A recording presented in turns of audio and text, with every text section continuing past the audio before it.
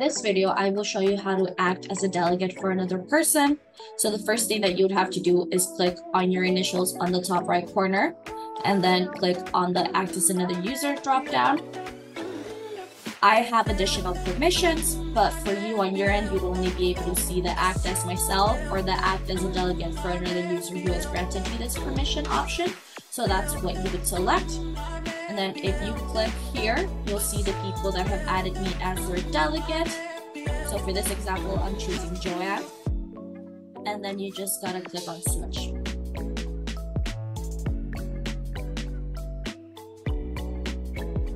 I am now under Joanne's Concur profile, and you can see this because it says acting as Caldella's Joanne. And you could either start creating a request or an expense report on their behalf.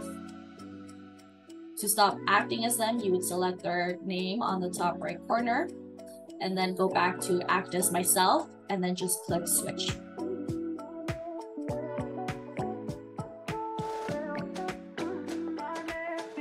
And now you're back to your Concur profile.